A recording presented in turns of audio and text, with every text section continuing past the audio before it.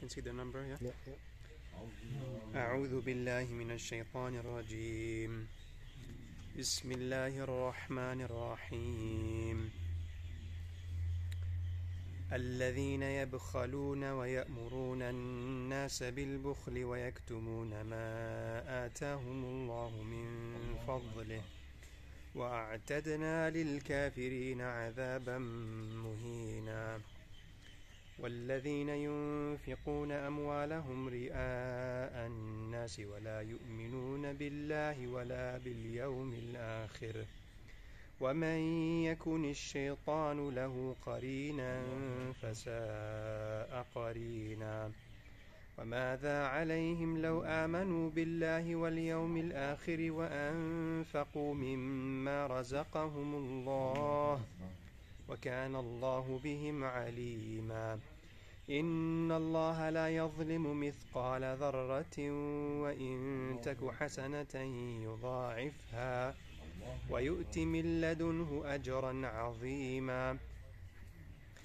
فكيف إذا جئنا من كل أمة بشهيد وجئنا بك على هؤلاء شهيدا يومئذ يود الذين كفروا وعصوا الرسول لو تسوى بهم الأرض ولا يكتمون الله حديثا يا أيها الذين آمنوا لا تقربوا الصلاة وأنتم سكارى حتى تعلموا ما تقولون ولا جنبا إلا عابري سبيل حتى تغتسلوا وإن كنتم مرضى أو على سفر أو جاء أحد منكم من الغائط أو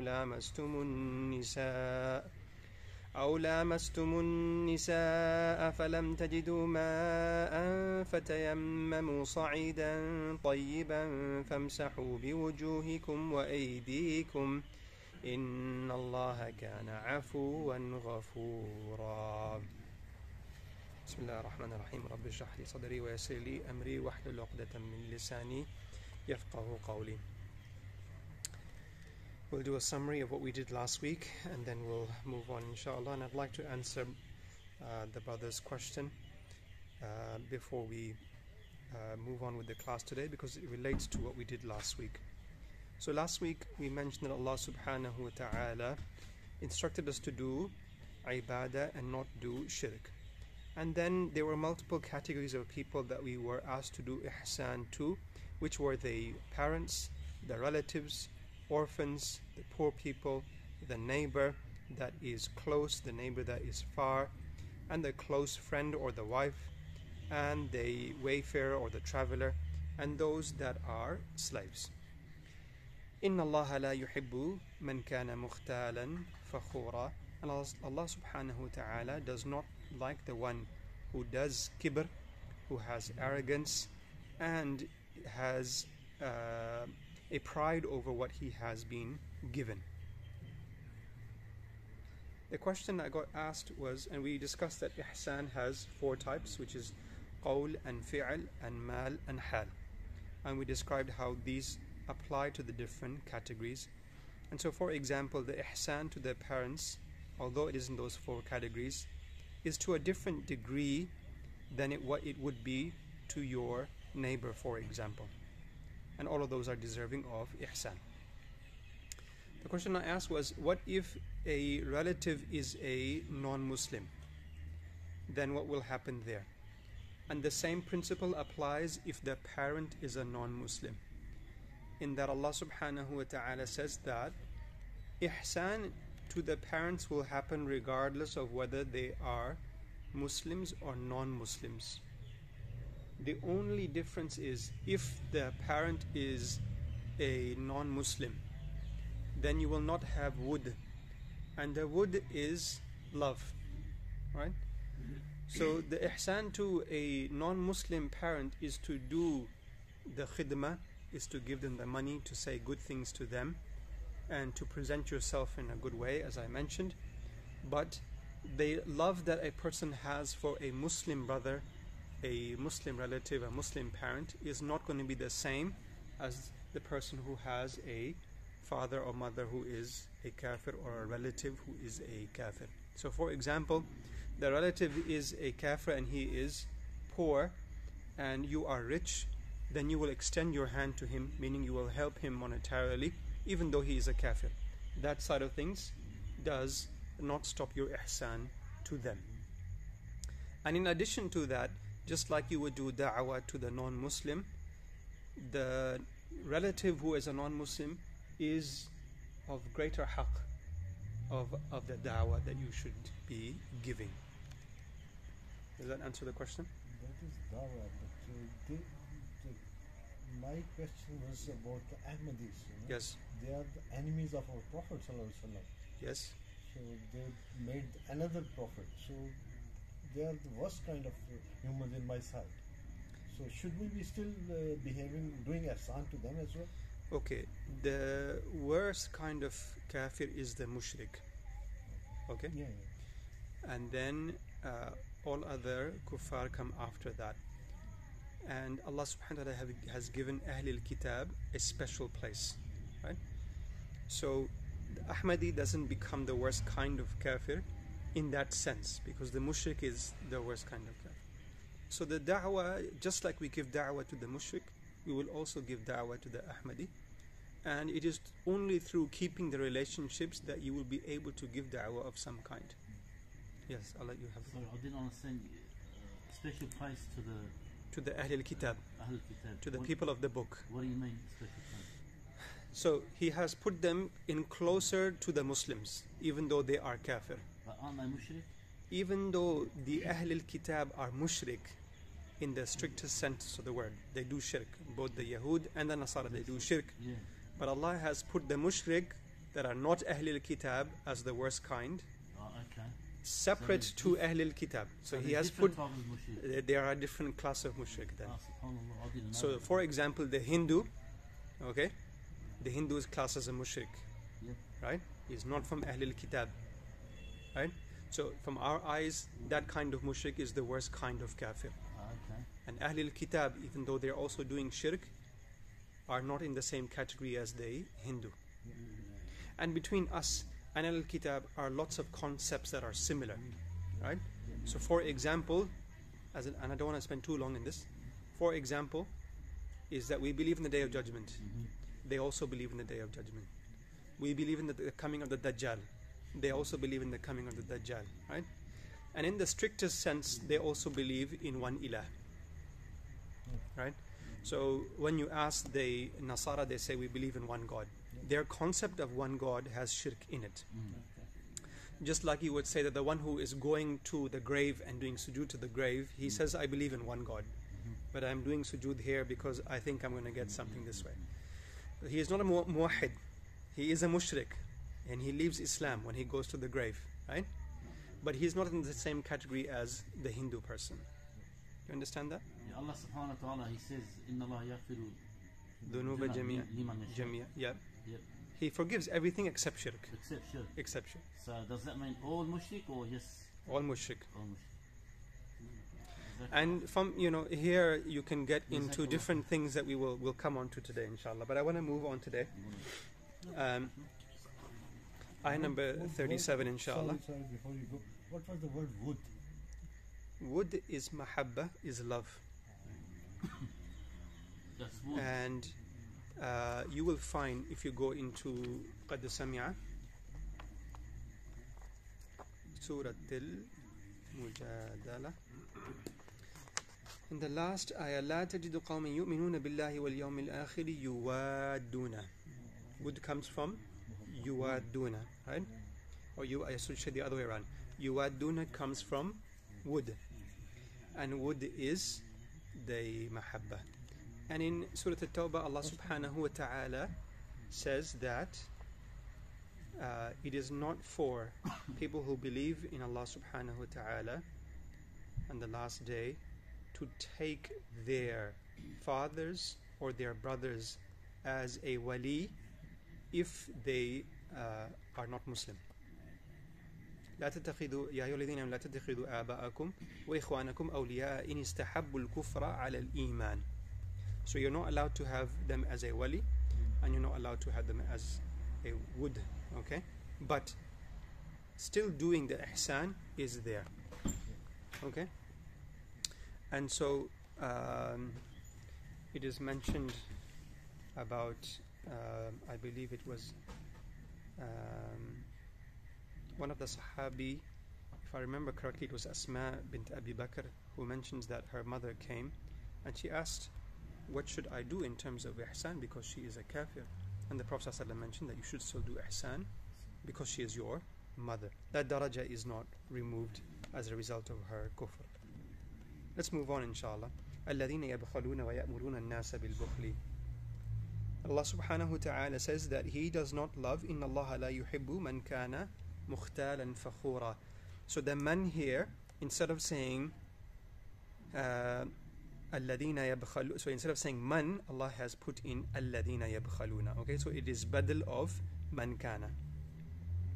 So these people do bukhul, right? And they order other people to do bukhul as well. And what is bukhul? That a person eats himself and he does not spend on others. And then there is another category that is even more miserly, that does not spend on himself either and doesn't spend on other people either. Okay? So both categories are disliked. And the two categories that are liked are those that spend on themselves and spend on others. Okay? And then the Rayan, if you can mute yourself, Jazakallah khair. And then the last category is the mujawwad, who doesn't spend on himself and he spends on others. Alright? And then this is the best kind of category, and obviously the hardest kind, not to spend on yourself and to spend on others. Sorry? No. Opposite of bakhil. Okay? So that's the highest daraja, isn't it? The highest is the one who is jawad. Alright? The one who doesn't spend on himself and he spends on others. Okay? Ani, he spends on the minimum amount, or not even giving himself everything that he needs. Okay, so for example, someone has enough money just to be eating 3 times a day. So he said, look, this my brother is poorer than me. So, subhanAllah, I don't know what's happening with my keyboard. My brother is poorer than me, so I will have 2 meals today, and my 3rd meal I give to my brother. So he is being jawad. Do you understand that? And then the other one, who is a generous person, is spending on himself and spending on others as well, right? And by and large, this is a category that we can try and do. The bakhili is the one who doesn't spend on others. And the Sharia says the one that is sinful is on whom it is wajib to spend on others. Okay? He has to spend on his parents, on his wife and his children. Those are the ones that are wajib on him. And he doesn't do that, even though he has the money, then he's classed as bakhil, and that is what is sinful. Then Allah subhanahu wa ta'ala goes on and describes a second category of people. Okay? وَيَكْتُمُونَ مَا آتَاهُمُ اللَّهُ مِنْ فَضْلِهِ, and they hide what Allah has given them. So there is a bakhil who has money and he doesn't spend on himself, right? And there's a second kind of bakhil who hides what Allah has given him to the degree that he goes out and wears old clothes that are torn, even though he's a multimillionaire, or he goes and drives a broken down car so people don't think that he has money. And this person is hiding what Allah has given him. Mujahid and some of the other tabi'een that are the mufassirun of the Quran have said that these were the Yahud who had hid the knowledge of Allah subhanahu wa ta'ala. وَيَكْتُمُونَ مَا آتَاهُمُ اللَّهُ مِنْ فَضْلِهِ. Ibn Jarir al-Tabari disagrees with Mujahid and says, the next ayah says, وَلَا يُؤْمِنُونَ بِاللَّهِ وَلَا بِالْيَوْمِ الْآخِرِ, and the Yahud used to believe in Allah and the last day. Wallahu a'lam. So the Yahud did a lot of bukhul, and one of the things they did was they would not share the ilm. They do have the knowledge, but they wouldn't give it. وَأَعْتَدْنَا لِلْكَافِرِينَ عَذَابًا مُهِينًا. Now this ending, as I always keep saying to you, the endings of the ayat are a key to the ayah. وَأَعْتَدْنَا لِلْكَافِرِينَ عَذَابًا مُهِينًا. What is the actual linguistic definition of kufr comes from the farmer who takes a seed, digs the ground and hides the seed in there. Okay? And then he leaves no trace of the seed there. So the kafir is the one who denies the existence of Allah subhanahu wa ta'ala because he says, I don't believe in that.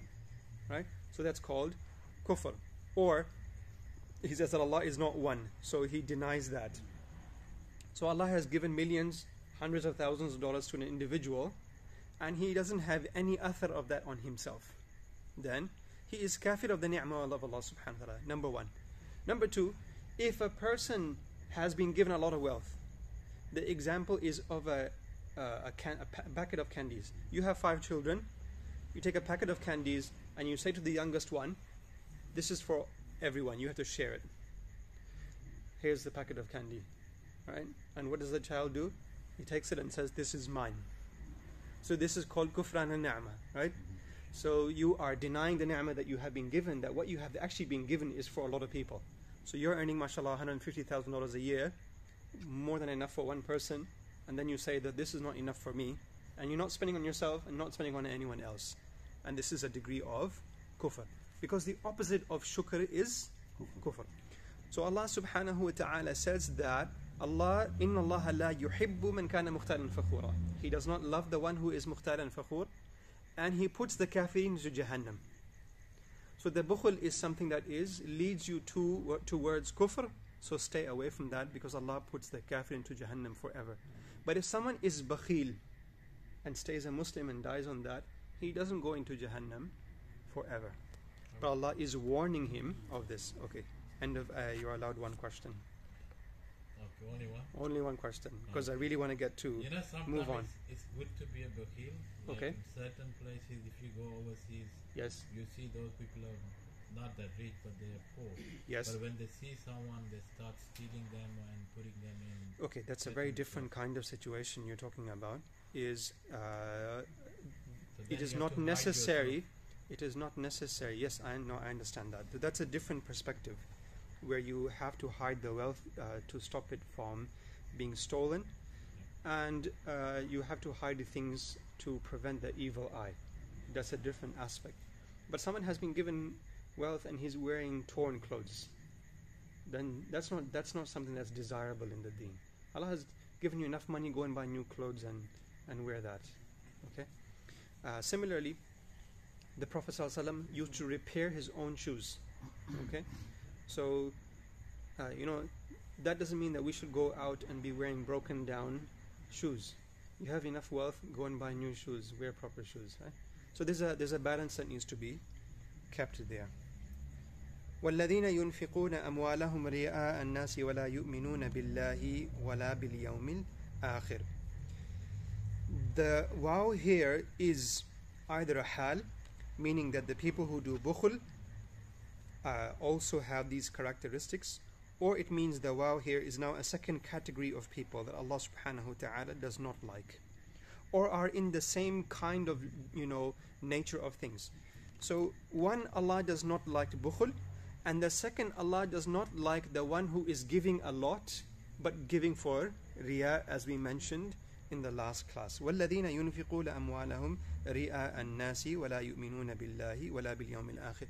In a hadith that is authentic, that a man will come to the day of judgment and he has spent a lot of his wealth in his life, and he expects that he will get Jannah in return for that, and Allah subhanahu wa ta'ala destroys all of his a'mal and then puts him into Jahannam because of that. So he says, oh Allah, I gave so much of my wealth in the dunya, then I should get return for that. He said, you desired to get the praise of the people and you got that in the dunya. So you got what you got in the dunya, that was your intention, so you got it all, so you have nothing in the akhirah. So that's how Allah subhanahu wa ta'ala will destroy any amal that is being done for showing off. And we did this last week, and inshallah I don't want to spend too much time on this. وَلَا يُؤْمِنُونَ بِاللَّهِ وَلَا بِالْيَوْمِ الْآخِرِ.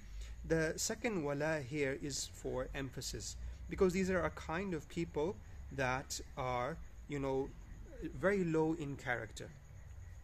That, if they had believed in the day of judgment, then they wouldn't have done riya. وَمَنْ يَكُنِ الشَّيْطَانُ لَهُ قَرِينًا فَسَاءَ قَرِينًا. The qareen is a very close kind of friend, a friend that is attached to you all the time. There are different words that are used in the Arabic language for qareen, for friend, and qareen is the kind that is very close, spends all the time with you, and is used multiple times in the Quran. So Allah subhanahu wa ta'ala says, whoever has shaitan as his friend, then that is the worst kind of friend. Because when you have the shaitan as your friend and you are following the shaitan all the time, that will lead you to go to Jahannam. And the second meaning, I didn't think about it, but Ibn Kathir mentions that when the shaitan is your qareen, then the shaitan will also be in Jahannam. Okay? And so if he is your qareen, that means that you are also in Jahannam. So one meaning is he will take you to Jahannam, and the second meaning is that you are in Jahannam with shaitan as your companion, because the shaitan is definitely going to Jahannam. Any questions? Shaitan is a very good Qareen for those. For those, because yes. He's Qareen here as well as there. Yeah, So he's a that's double, right. very From that perspective, strong yes. on his promise, on But his you friendship. can't see him here, but you will see him there. وَمَاذَا عَلَيْهِمْ لَوْ آمَنُوا بِاللَّهِ وَالْيَوْمِ الْآخِرِ وَأَنْفَقُوا مِمَّا رَزَقَهُمُ اللَّهِ. This is tawbih, which means that Allah subhanahu wa ta'ala is saying, why is it that they're not believing? Okay, so it is a use of reverse psychology, you can say. وَمَاذَا can be saying أَيُّ شَيْءٍ, and can also be مَا. Okay, what is it that they don't believe in Allah subhanahu wa ta'ala and give in infaq? Okay, there was a Sahabi that came to the Prophet ﷺ and said that my father had spent so much wealth and had released so many slaves and had bought so many girls that were going to be buried, and he had bought them to save them. So will he be rewarded? And the Prophet ﷺ said that he didn't even for one day believe in Allah subhanahu wa ta'ala, so he will not be rewarded for that. Okay, it's a separate discussion on whether his adhab is reduced or not, and we will come to that in a moment. He was not Muslim. He was not a Muslim. Okay, so he was the father of the Sahabi that died before Islam, and so the Prophet ﷺ said that because he did not believe in Allah subhanahu wa ta'ala, he will not be rewarded for all the good things that he did. So that's why Allah puts لَوْ آمَنُوا بِاللَّهِ وَالْيَوْمِ الْآخِرِ first, and وَأَنْفَقُوا مِمَّا رَزَقَهُمُ اللَّهُ second. You understand that connection? And so Allah subhanahu wa ta'ala also reminds us that it is the iman that leads you to infaq, and infaq is tasdeeq on your iman. So when we mention the word sadaqah, means that it is saying that your iman is actually truthful. When you give the sadaqah, you actually believe in Allah subhanahu wa ta'ala, and you believe in a reward. There's an interesting discussion that philosophers have, which is, if we took out religion from the space of man, like this is how philosophers think, is the giving of money beneficial to you or not? Okay, and the way it is beneficial, if you look at it from an economic perspective, whenever they talk about interest rates in the country and they talk about the economy, everything is about consumer spending. When consumers are spending and buying, then the economy is running because of that. Okay, I have money, I need your services, I get you to provide services, I pay you money. You then turn around and you need services from him and you pay him money. He gets money, he's provided you services, he then has money and he says to you, I need your services. And so then the whole society is interacting with each other and providing. And what happens is that if I'm miserly, I have money and I'm keeping it in my bank account. I don't use your services, therefore you don't get money, then you don't use his services. All right? And what happens is the whole thing stagnates and it all stops. So when Allah says give to other people money, what He's actually doing, He's providing in everyone's accounts money so that there are more people spending, which means the economy runs better. Okay? So whether you look at it from the leftist perspective or the rightist perspective of politics, the giving of money in charity and aid actually makes economies better. And when rich companies give aid to poor countries, that actually helps the rich country as well. Okay?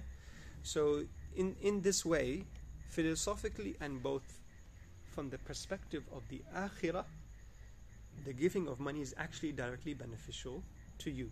Because if you save money and keep on saving money, you might earn 200,000 this year and next year, but slowly as economy goes down, your earning capacity goes down, and suddenly then you are unemployed and not earning anything at all because the economy has gone down.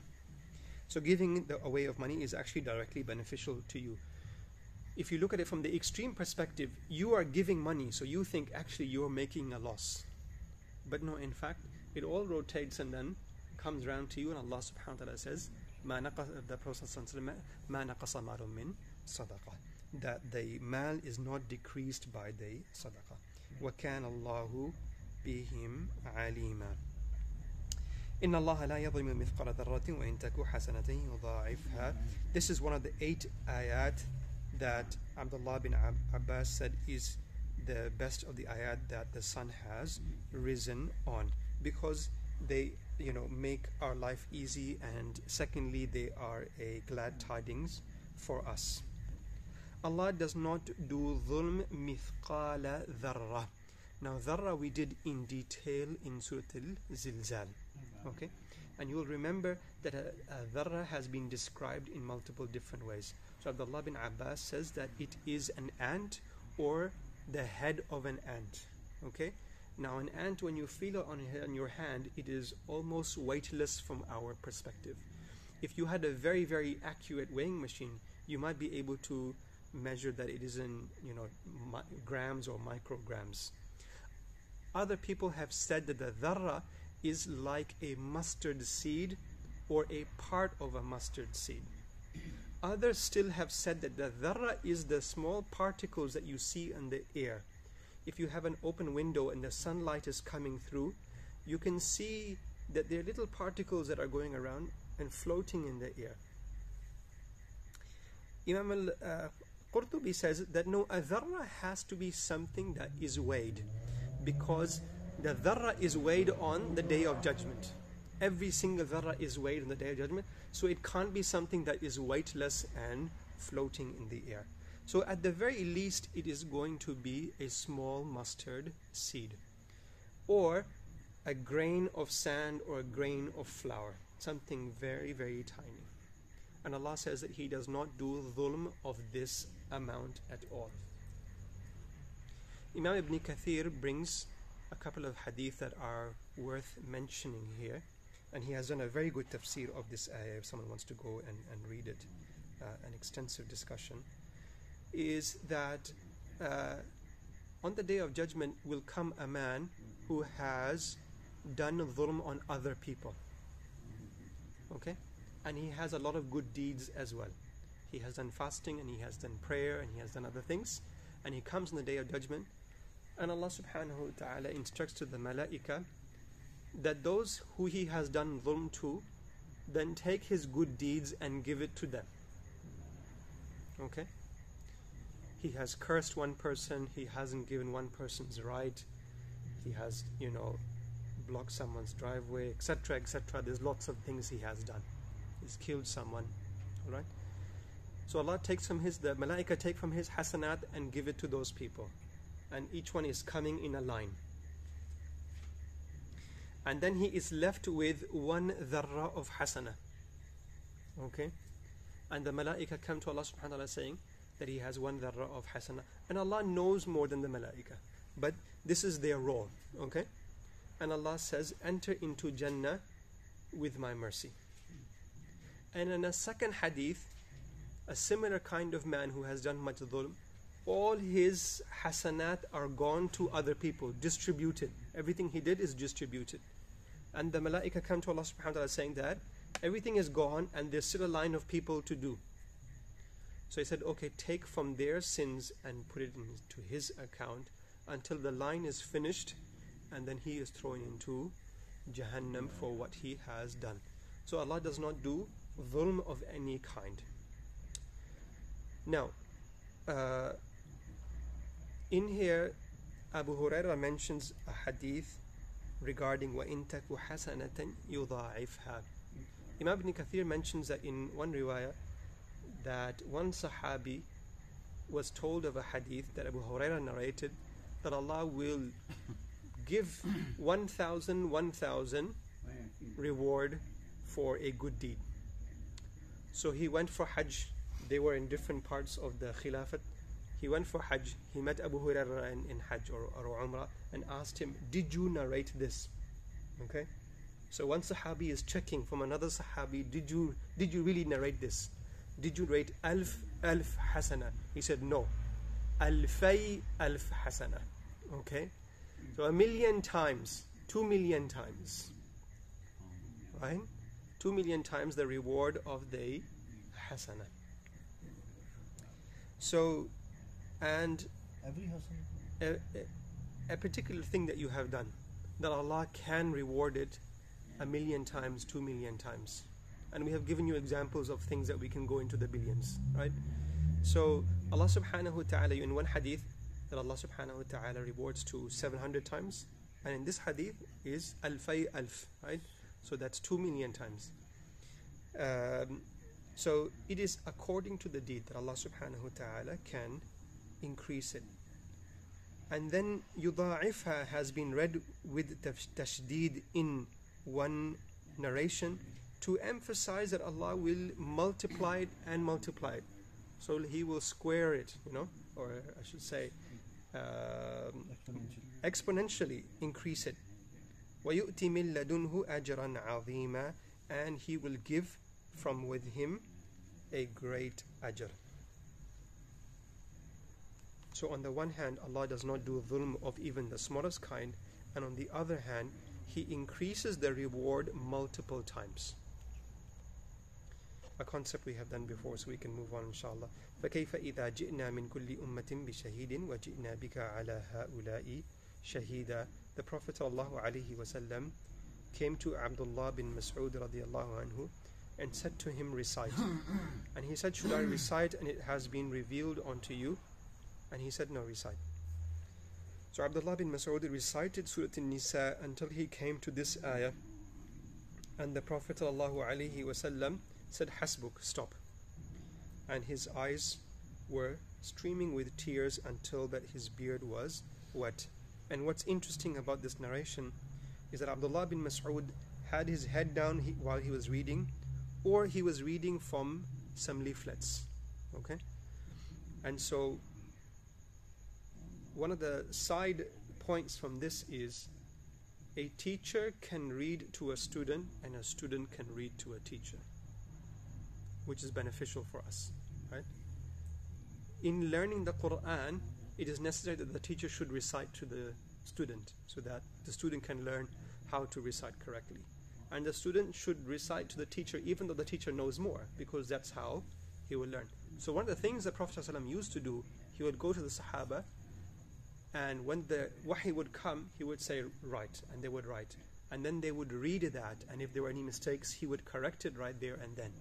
But also, the Sahaba were memorizing the Quran, so he would check that as well.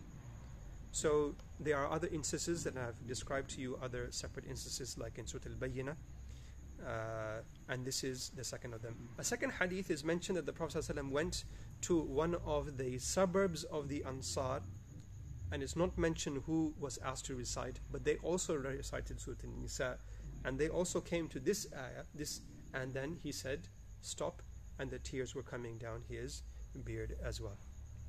In that particular incident, although the hadith is weaker, he says that, and it's mentioned by At-Tabari, that I am shaheed on those who I am with. So how will I be a shaheed for those who come after me? And he doesn't answer it. Okay? In a weak narration that Qurtubi mentions that the a'mal will be presented to the people in the qubur, like the parents and the anbiya, on Friday. So the a'mal go to Allah subhanahu wa ta'ala Monday and Thursdays, and morning and evening. And in a very weak narration, on the 15th of Sha'ban. But the sahih narrations are Monday, Thursday, Fajr and Asr. Okay? So it is desired that on those days, Monday and Thursday, we're doing more ibadah, and morning and evening we are trying to do more ibadah than the other times of the day. But that the a'mal are also for our forefathers, so that they can be proud of us, are also presented on the day of Jumu'ah. Not something that is necessary to comprehend all that much, but it is written in the tafsir of this ayah. How is a shaheed? The shaheed is mentioned in Surah Al-Zumar, that on the day of judgment, the shuhada and the anbiya will be brought as witnesses for the people that we presented the deen to them. We gave them the knowledge about the deen, and then they did not follow it, or they followed it. You will be brought forth as the witness. The witnesses will be multiple levels. It will be the malaika, it will be your kitab, it will be your body, it will be other people, and most importantly, it will be the prophets themselves that will say that yes, I gave them the message and they did not respond. And because of this was the most difficult aspect for the Prophet ﷺ. Because imagine that everyone who is not believing in him in Quraysh is actually his relative, either a close relative or a distant relative, but they're all his relatives. And when they don't believe in him, this thing is very difficult for him to take. And that's why he was crying when he heard this, when he was reminded of this ayah by the Sahabi. In other sense, the Prophet cannot be in control of his ummah, down the track like we are 1400 years after his presence. Yes. So that is also one point, which proves him innocent, Yes, so he's innocent of that. The thing that he was finding difficult was that I'm going to be a shaheed on this entire ummah that's coming after me as well. And the biggest role of the Prophet is balagha, right? Presenting the religion. What in Urdu we say pagham, right? To actually present it, that's the key role of prophethood. That he took promise, right? The Hujjatul Wada. That's right. So he took a promise and he said that I have a witness, I am a witness that I have presented it to you. I have given you the message. And then obviously it is for us, when we look at this, is that we give the message to other people as well, right? Either we give that directly ourselves, or we bring other people to the message. وَجِئْنَا بِكَ عَلَى هَؤُلَاءِ شَهِيدًا. Any questions up to this point? Indeed, this ayah is very, very touching ayah. The concept of the Prophet ﷺ being a shaheed is mentioned in two other ayat, and I believe this is the first one that we have done. يَوْمَئِذٍ يَوَدُّ الَّذِينَ كَفَرُوا وَعَصَوُا الرَّسُولَ. On that day, the people who do kufr and have disobeyed the Prophet ﷺ, they will wish that the earth would swallow them up, or they would wish that the earth would open and they would fall under it. Okay? So in two different tafsir, one is that happening is majhul, it is not told who is doing that, and in a second it is that the earth is doing it. Why is that? Either they would wish that there is no recompense, there is no punishment for what they have done, or because everyone comes from the earth, they would desire that they were never born in the first place. And we did this at the end of Surah Nisa. What's the ayah? يقول الكافر يا ليتني كنت ترابا. Right?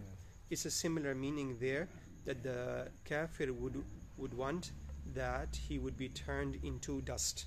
And in that ayah, I'll remind you that we mentioned the tafsir that a goat that was horned had hit the unhorned goat in this dunya. So Allah does not do dhulm of even a dharra. So the goat that did not have a horn will be given horns, and he will hit that goat that had hit him, and then both of those animals will be turned into dust.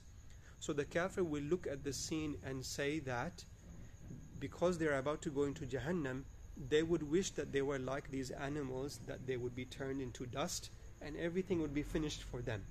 That it would be presented that they were wrong in this dunya, because obviously right now they don't believe that they are wrong. When you talk to them, they say, no, we are right. So on the Day of Judgment, they will find out that they are wrong, and they will wish strongly that this is the end, that it doesn't go on from here. وَلَا يَكْتُمُونَ اللَّهَ حَدِيثًا. And they will not be able to belie to Allah subhanahu wa ta'ala. In Surah Al-An'am, is it An'am? Wallahi Rabbina ma kunna mushrikeen is mentioned. So an Arabi came to Abdullah bin Abbas and said that there is ikhtilaf in the Quran that I want to ask you about. Okay? And Abdullah bin Abbas said, do you have shak about the Quran? Do you have doubt about the Quran? He said, no. I just want to clarify, this appears to be some contradiction here. On the one hand, in one part of the Quran, Allah subhanahu wa ta'ala says that the kuffar will say on the Day of Judgment, Wallahi Rabbina ma kunna mushrikeen. That, oh Allah, our Rabb, we were not mushrik, even though they were mushrik. So that would be a lie. Okay? And Allah says they are saying this. And here Allah says, وَلَا يَكْتُمُونَ اللَّهَ حَدِيثًا. They will not be able to lie to Allah subhanahu wa ta'ala. So he said, look, there's an apparent contradiction. You are Abdullah bin Abbas, you explain it to me. So Abdullah bin Abbas said that there is no contradiction here. What will happen is that on the Day of Judgment, when the kuffar will start to see that those who are kafir are being thrown into Jahannam and only those who are Muslims are going into Jannah, they will hatch a plan and they will say that we will say to Allah subhanahu wa ta'ala, we were not mushrik. Okay? We will make a lie. And what will then happen is Allah will seal their mouths, and their hands and their legs and their skin will give witness that they were mushrik. Okay? And this ayah is true as well, that they will not be able to say it. And the other ayat is also true because they were hatching a plan in which they were going to lie. So Abdullah bin Abbas explains the sequence of events that happen in the Day of Judgment. وَلَا يَكْتُمُونَ اللَّهَ حَدِيثًا. The next ayah, the subject changes, so I'll give you one question. Yeah, I heard the Dr. Ghulam Murtaza Malik regarding this ayah. He said about this ayah that the mushrik won't be lying, but they will be like kind of, after seeing the azab of Allah subhanahu wa ta'ala, they will be so like dizzy or out of their brains. Yes, in desperation. Yeah. In desperation. So they will be saying double qasam. It's yes. a double swearing. Wallahi Rabbina. Yeah. They were swearing double, but they are not lying actually, because they know Allah knows better than what we say. That's an interesting way to explain it. I haven't heard that before. He explained this. Okay. Jazakallahu khair. Ya ayyuhalladhina amanu la taqrabu as-salata wa antum sukara. Did you guys bring your notebooks? One person has their notebook, yes? Okay, so you're going to be needing to make notes in this ayah because we'll be doing a lot of fiqh. So we have less than half an hour. We'll get through what we can. Whatever we don't get through, we'll do next week, inshallah. Next week is the last class before Ramadan. Ya ayyuhalladhina amanu la taqrabu as-salata wa antum sukara. Do not go near the prayer whilst you are drunk. حَتَّى تَعْلَمُوا مَا تَقُولُونَ, until you know what you are saying. In the Asbab al-Nuzul, Abdul Rahman bin Auf radiyallahu anhu, who is one of the 10 who are promised Jannah. Okay, of course there are more Sahaba that will go to Jannah, but these are the 10 that have been pointed in one hadith where the Prophet ﷺ said that these are going to Jannah. One night he got drunk, and then he prayed Fajr, and he read قُلْ يَا أَيُّهَا الْكَافِرُونَ, and he misread the ayat. Okay, so instead of saying that we don't worship what you worship, he said we worship what you worship. Alright? So he was not even aware of what he is saying, he was that drunk. And this ayah was revealed, and there are other events that are similar to that, that include other Sahaba, where they had a get together, they got drunk, and then they prayed and said the wrong things when they were reciting. This is the second of the ayat to be revealed in the order of the prohibition of alcohol. The first ayah we did already, يَسْأَلُونَكَ عَنِ الْخَمْرِ وَالْمَيْسِرِ, that is mentioned in Surah Al-Baqarah. This is the second, and this is revealed before Badr. And the third is later on in the Medinan period, much later on, that is in Surah Al-Ma'idah, which is which ends with فَهَلْ أَنْتُمْ مُنْتَهُونَ, and that was the prohibition of alcohol. In this, you are aware of a story where Umar radiyallahu anhu, when the first ayah of the prohibition, not the prohibition, the ayah to say that khamr has got more bad things than good things, Umar said, "Oh Allah, give us an ayah that is shafi and clear." This ayah came, and he said, "Oh Allah, give us an ayah that is shafi and clear." And then the third ayah was revealed of that. And this is one of the things that show the fadila of Umar radiyallahu anhu. The Shafi'is say that لا تقربوا الصلاة here means don't come close to the masjid, the jama'ah. Okay? And the Hanafis say that don't come close to the prayer, full stop, until you know what you are saying. You should not be praying, which is closer to the wording of the ayah here. In a sense, it is similar to the one who is majnoon. Okay, the one who is majnoon, who is gone crazy, he's lost his mind, then he's not going to pray because he has no idea what he is doing, and the qalam is being removed from him. The difference between the one who is drunk and the one who is majnoon is that the majnoon does not have qada, and the one who is drunk has qada. Okay, so when the time passes and the drunkenness goes away, whatever prayers he has prayed or not prayed, he has to do them again. Okay, so he was drunk for 10 hours, within it came Asr, Maghrib, Isha, and he wakes up at Fajr time, and now the drunkenness is gone. Even though he prayed Maghrib while he was drunk and Isha while he was drunk, he had no idea what he was doing.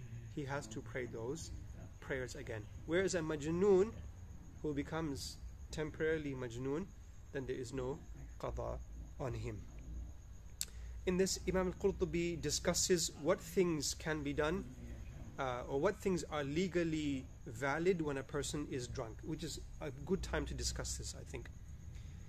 So, for example, if someone is drunk and does a nikah, it is valid.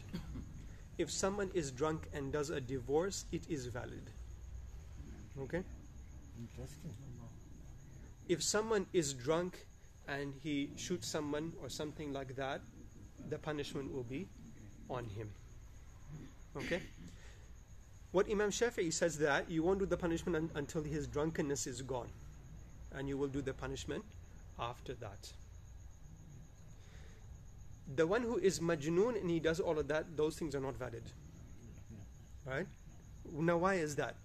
Because when a person drinks, he chooses to drink. He's intentionally doing that. Right? He's intentionally drinking. And when you drink to a certain point, so alcohol causes disinhibition. Right? You lose control. So when you drink to a certain point, then you keep on drinking. But the beginning part of it, you still have control. The first few drinks, as described medically, right? The first few drinks under a certain limit, you still have control. Beyond a typical limit, you lose control. Some people are missing genes in their metabolism and they lose control after the very first drink. Now, when a person knows that he does that, he should not drink at all. Right? And so Allah subhanahu wa ta'ala is saying that alcohol has more good things than bad things. And now He's saying, don't come close to the prayer if you are drunk. Right? So people who are the Sahaba at the time should realize, even though it's not haram, this really cannot be good. If we can't pray when we are drunk, this really can't be good. Sorry, correction. Sorry. You said alcohol has more good things. More bad things than good things. So yeah, Jazakallahu khair. حتى تعلموا ما تقولون ولا جنبا إلا عابري سبيل حتى تغتسلوا. Neither a junub should pray.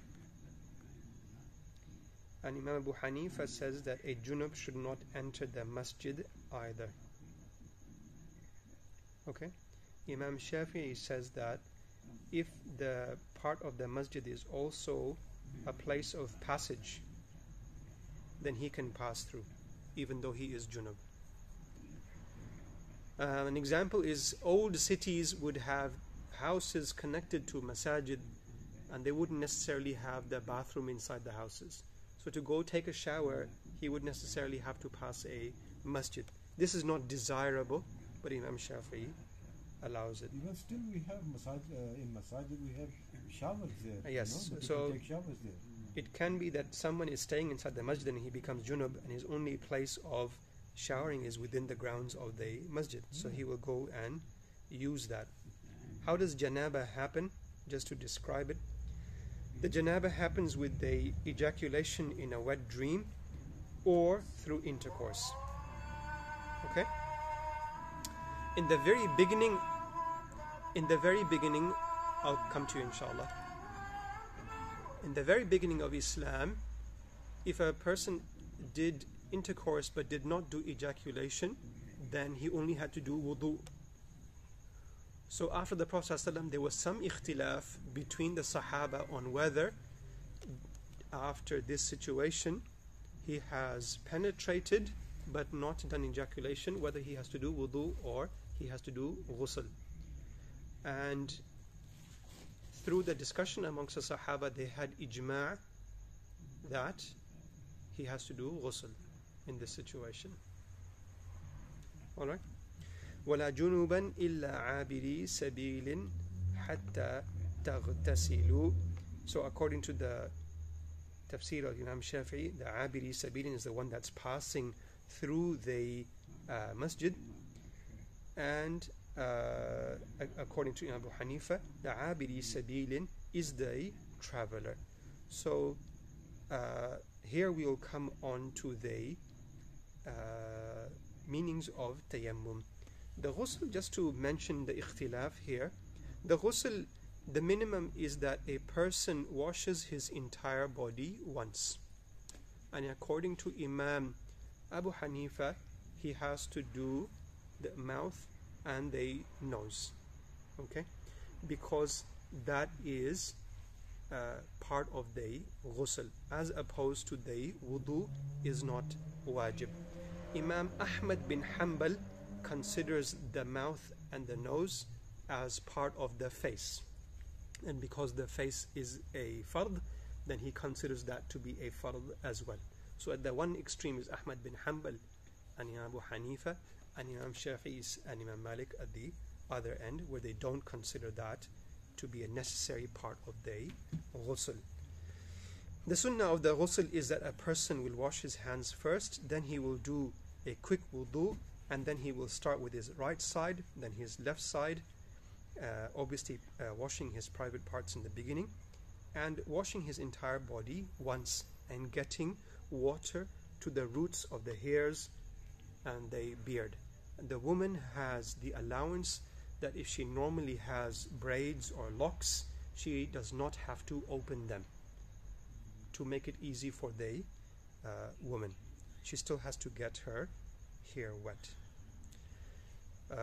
So I gave a khutbah series on tahara, over 4 or 5 khutbahs can't remember how many khutbahs I did. So one person asked me a very interesting question. I thought, what kind of people are in the dunya? But anyway, it's a good thing that people ask you questions, because you learn where people are deficient in their knowledge. And he said that I heard someone saying that when he does ghusl, he doesn't wash his head and above, and he washes everything below that. So I said the ghusl is not complete until you wash everything, and because he didn't do ghusl, all of those prayers need to be repeated as well, right? Because he never had the wudu for them, he never had tahara for them. Okay, a question. Yes, okay, we'll start the yammum, so I'll allow you a question. And he had a question as well. Actually, he should go first. Yes. It doesn't matter. No, you were first. No, I just wanted to ask you if you can elaborate on the Abiri Sabil, because I didn't really quite. Abiri Sabilin is Imam Abu Hanifa said that a traveller, and Imam Shafi said that going through the masjid. I didn't quite understand. Okay. وَلَا جُنُوبًا إِلَّا عَابِرِي سَبِيلٍ حَتَّى تَغْتَسِلُوا, that the person who is musakkar, he should not pray. Yep. And the person who is junub should not pray. Yep. حَتَّى تَغْتَسِلُوا. Yep. And the one who is a traveler is being given the allowance of tayammum. Tayammum. Right? Okay. Because typically the Abiri Sabil doesn't have water. Yep, okay, and I'll come to the conditions of that. Now I understand it now, because Jazakallah khair. I didn't really explain it very well. Yes. So the word sukar here in the ayat. Yeah. After that, you have to do the ghusl as well. After No. Ghusl is not about it. The ghusl here is being connected to the janaba. Okay, and the ta'alamu ma taquluna is being connected to the sukara. And what do you say about the dream when you have Okay, the person has a wet dream. The definition of a wet dream is the person has gone to sleep and he has an ejaculation while he is sleeping. Then he becomes junub and he has to take a ghusl because of that. There's a second kind of person who goes to sleep. He dreams of intercourse, but he does not have ejaculation, and he wakes up and has tahara. He is not junub. Okay. Oh, so it's a dream. The wet dream is the dream. Yeah, I know that, but he sees something, right? Regardless of whether he sees something or he doesn't see something. Intercourse and no, then I didn't understand. Let me clarify it. Yeah. Okay, very plain English, inshallah. Yeah. So it's in the dream. When someone is sleeping, Yep. okay, during the sleep he has an ejaculation. Yep. That's classified as a wet dream, Yep. regardless of whether he saw something in his sleep or not. Yep. Yep. Another person has seen something in his sleep. He is seeing himself doing everything, Yep. but he doesn't have an ejaculation. So yes, mate, He wakes up, he checks himself, there is no fluid there. Yep. Then he is not classified as a wet dream. Yep. Okay. Do you understand this now? Yeah, I understand that. Okay. That's okay. Sheikh, We if have to anybody clarify has these things. Sorry. That's sukara. If anybody has any No. inefficiency, if it flows out, like ejaculation happens without any dream. Yes. In that case, what's the condition? Okay, that is a separate thing, and I will need to answer you next week about that.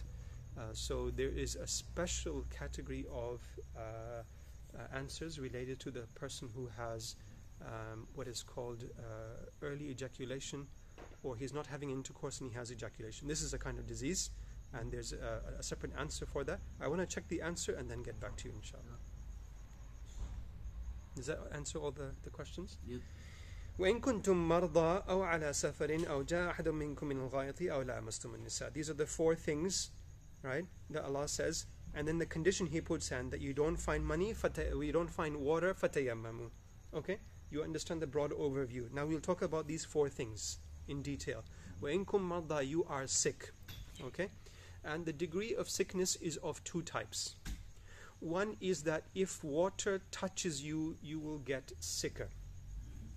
Okay, so the example is someone has pneumonia, okay, and he is suffering fevers or something, and the only water he has is cold water. If he does wudu from that, his pneumonia will get worse.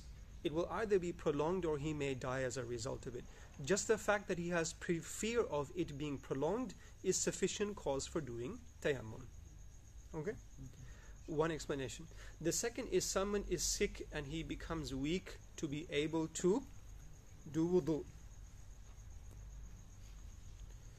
You have to raise your leg to do wudu, or someone is so weak that just getting the water out and washing himself, he is unable to do anymore.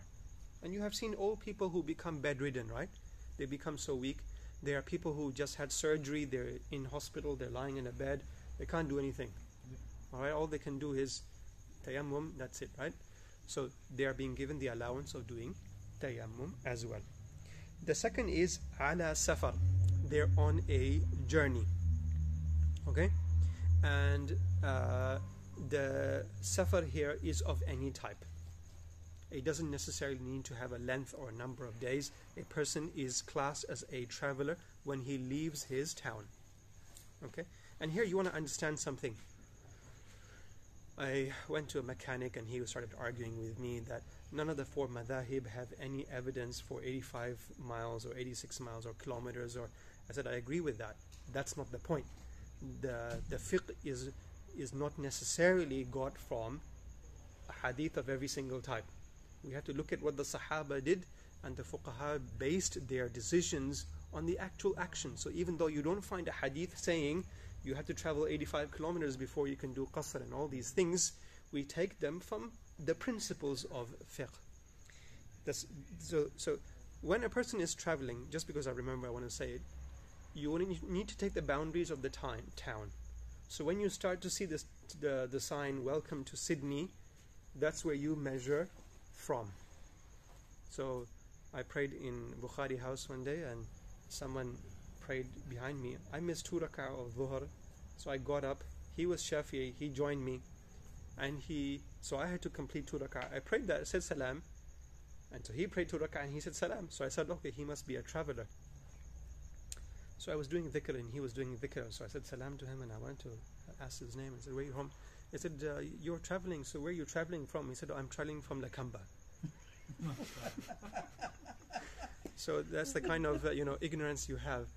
So the travel starts from the boundary of the city or the town, and you measure the distance from there. Regardless of that, when a person is traveling, according to Imam Abu Hanifa, the distance of where he searches for water is 1 mile. Okay? If he doesn't find water within 1 mile, he can do tayammum. Or he is traveling and he fears for his things, that if he were to leave them, someone would come and steal them. Or the well is being guarded by enemies. Or the well is being guarded by beasts or things like that that can harm him. In all of those situations, he can do tayammum. Imam Shafi's distance is what he can see to the horizon. So for him, it is much further away. Okay? And he, different books of Shafi'i fiqh, you find the different distances described. The easiest one is the Hanafi one, and the further distance is the Shafi'i one. Why is it in traveling that tayammum is done?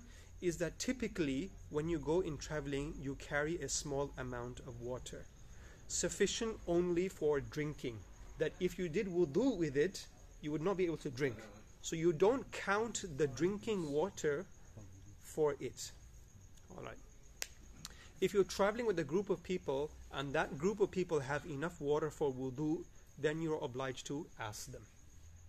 If they then say, we won't share your wudu, then you can do we won't share our water, then you can do wudu. أو على سفر أو جاء أحد منكم من الغائط. The غائط is the place where they used to go to answer the call of nature, either to urinate or defecate. They would leave the city, the town, and go to that place and urinate there and then come out. So Allah has used that as a nickname for hadath al-asghar, anything that breaks the wudu, which is urination, defecation, or passing of air. We're going to do lamastumun nisa and then stop there, and then from next week I'll describe the tayammum in detail because it's going to be time for prayer.